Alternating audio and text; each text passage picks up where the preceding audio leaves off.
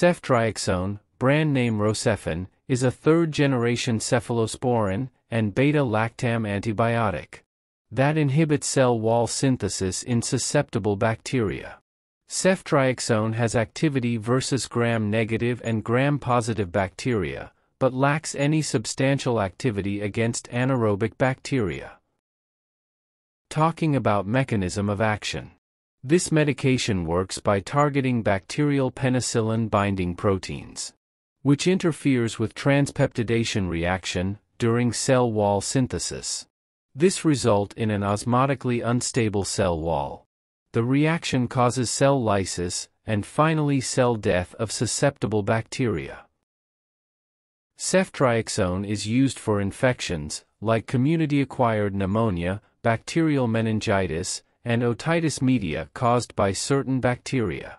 Commonly used in combination with azithromycin for community-acquired pneumonia which require hospitalization. Ceftriaxone also combined with ampicillin for treatment of enterococcal infective endocarditis. If we discuss about dosing of ceftriaxone, it has a long half-life, so typically dosed once daily in adults. But in more severe infections, for example in meningitis, may require twice daily dosing. Usual adults' doses are 1 gram to 2 gram daily, or 2 gram twice a day. In recent years, there have been pushes for higher doses. Ceftriaxone can be given by intravenous push or intramuscularly. The intramuscular shots are sometimes mixed with lidocaine to reduce pain.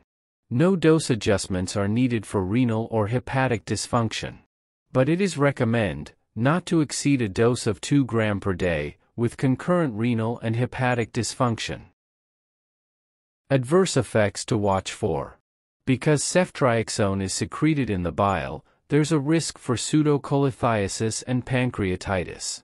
This drug also interferes with vitamin K metabolism, leading to increased INR and thus bleeding risk.